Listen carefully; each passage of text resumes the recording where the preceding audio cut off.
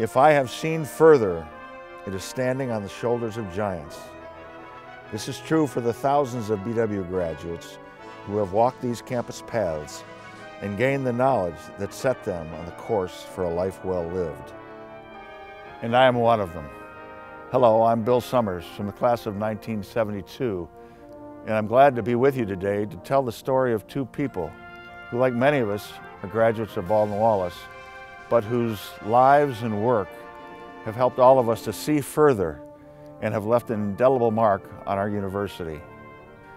In order to tell this story, we must first go back in time, before Cam Hall was built, before Bill Carmel and George Boyer arrived in campus, and before BW was recognized as a leader in business education. In 1940, a student earned a business degree from this college. His name was Jacob O. Cam. He graduated summa cum laude with a perfect record for all 4 years. For his efforts, Jake earned the Milton T. Baldwin Prize as top senior student, an award we still give to this day. Jake went on to gain his master's degree in economics and his doctorate from Ohio State. But then Jacob Cam did two things that would change the course of this university forever. First, he returned to BW to head the then School of Commerce, which under his direction became the college's largest division, comprising a third of the student body. And as a new BW professor, he made a $100 investment on behalf of the college, which he managed and grew.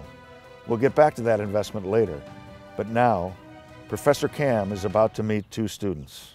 In the late 1940s, two students arrived on campus, Willard, or Bill Carmel, and George Boyer. Bill Carmel followed two family members that had attended BW, and like many BW students, he worked to pay his tuition, taking a full load of classes in business, humanities, and science in the morning, working at the local A&P grocery store in the afternoon and evening. He paused his education for a year by joining the military, which allowed him to return to BW and complete his education.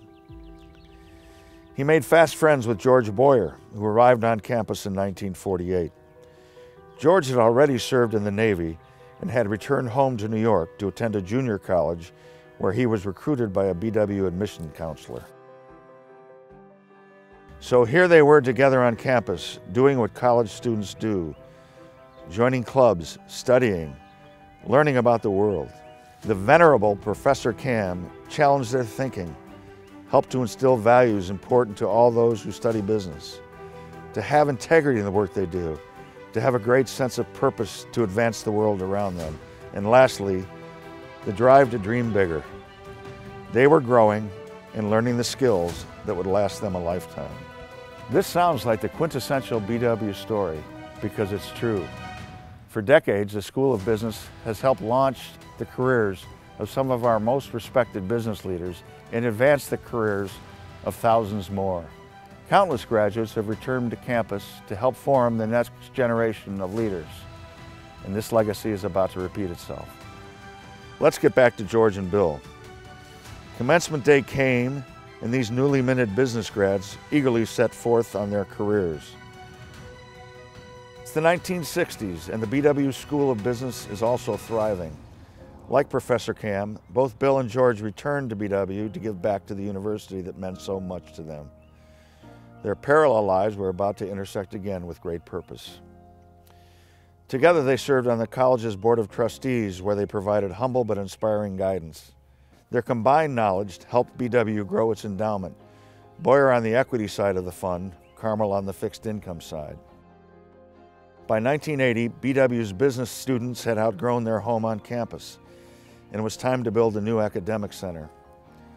As members of the Board of Trustees, they were able to envision a new hall that would become the home of the now well-respected Baldwin Wallace School of Business. This is where that $100 investment made by Professor Cam comes in. You see, that $100 was a modest investment in the future of BW. Jacob Cam didn't know then, but his own students would later multiply his investment to over $200,000 and use that to help build the hall that would bear his name. Cam Hall opened in 1983. Today, that same integrity, purpose and drive that fueled the career of J. Cam is also kindled in every student from the BW School of Business. That same integrity, purpose, and drive to make a lasting impact are the pillars of Bill Carmel and George Boyer, and why we now name this school the Baldwin Wallace University Carmel Boyer School of Business. Congratulations, Bill and George, and congratulations to Baldwin Wallace University.